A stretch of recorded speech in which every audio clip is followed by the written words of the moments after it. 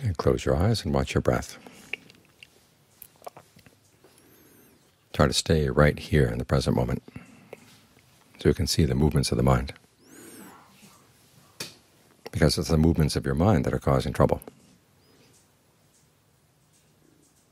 We all act for the sake of happiness, but then we start doing things and saying things and thinking things that actually destroy our happiness. And where does that come from? It comes from the mind. So you want to watch that. You want to stay with the breath, because the breath is right close to the mind. Any intention comes up and you catch it in time. And if you breathe with a sense of ease and well-being, then it's easier to say no to the intentions that are not all that skillful. If you can solve the problem of why you cause stress to yourself inside, you've solved a lot of the problems right there. Today we're commemorating the day of the Buddha's first teaching. After he gained his awakening, he sat and meditated and enjoyed the bliss of release for 7 weeks, and then he asked himself, is there anybody I can teach? And ultimately he thought of the 5 monks who had looked after him when he was going through his austerities.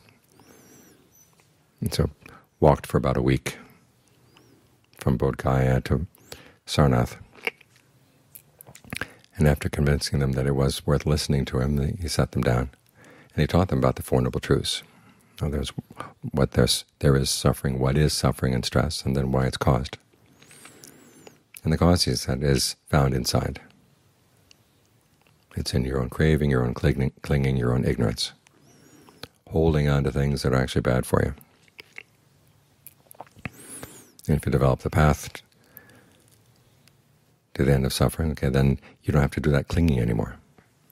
This is what we're doing as we meditate. We're trying to get the mind to be still so it can watch itself. Exercise right view, right resolve, all the right factors of the path. They're all right here, if we develop them. The concentration that we're working on, this is the food for the rest.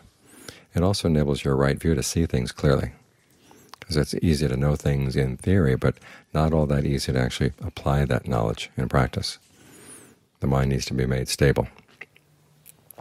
Once the mind is stable, then you can work with it. So when the Buddha taught the Four Noble Truths, he wasn't pointing anywhere else. He wasn't saying something interesting about suffering out there. He's talking about what's going on here inside the heart, inside the mind. The word noble there has several meanings. One, it means that this is part of a noble search, to look for something that is deathless inside. And the word arya, which means noble, can also be translated as universal. These truths are universal. They're true for everybody, no matter what your nationality, no matter what your background. What the Buddha said about suffering is true for all of us. What he said about the cause is true for all of us. And the path toward cessation, both the cessation and the path, are true for all of us as well.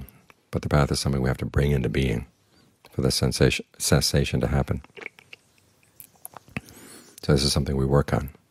We observe the precepts, get the mind to be concentrated, and try to gain some insight into what's going on inside the mind. This is why this teaching has survived all this long, because it really works, and it points to something right inside you.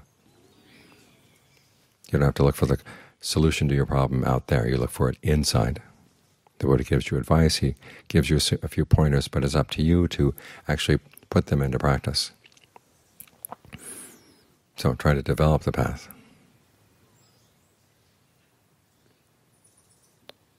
Because it's a universal path to the universal solution to a universal problem. And once this problem is solved, then there's nothing else to weigh down the mind.